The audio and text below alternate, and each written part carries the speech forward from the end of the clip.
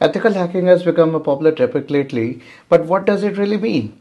Ethical hacking is the practice of using computer networks and resources to test the security of a system to identify any potential vulnerabilities or threats.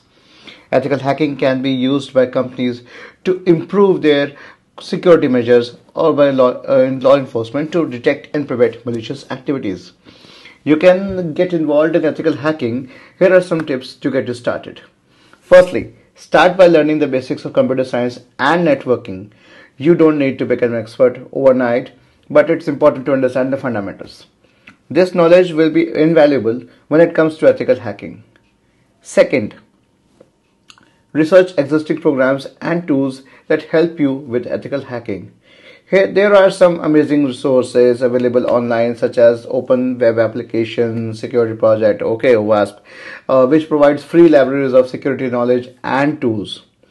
Third, practice your skills by participating in online challenges or competition. This is an excellent way to improve your skills and network with other ethical hackers.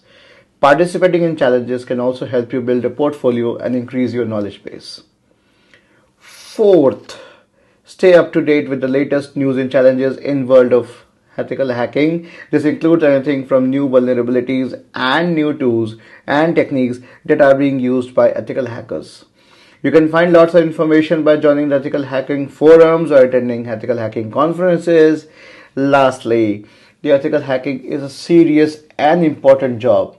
It takes a lot of dedication and commitment to become a successful ethical hacker. So stay focused, be patient, and never give up. I hope you found this video helpful and wish you all of the best on your ethical hacking journey. Like, share, and subscribe.